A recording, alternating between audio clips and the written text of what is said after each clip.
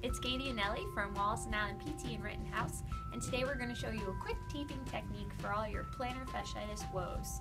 All you need is 1.5 inch athletic tape, 1 inch athletic tape, a nice looking foot like Nellie's, and a video like we're doing right now. As you can see, we've prepped a little in advance with our tape, but the technique isn't all that complicated. The goal is to stabilize the arch of the foot, promote better mechanics, and decrease pain. Okay, let's get started. So we're going to put the first layer down. You're going to put the larger tape and pull towards the midline to create a pseudo arch, like so. Cover the whole base of the foot.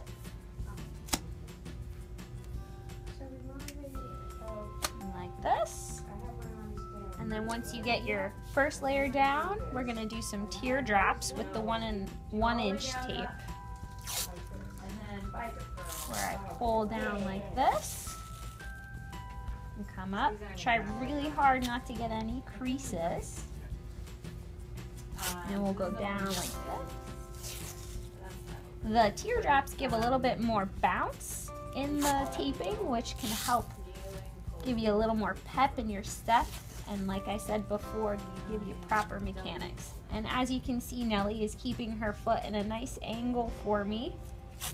And we'll do one more teardrop. Making sure there's no creases. There, like that. And then we just do another layer of our larger tape, giving us that arch support.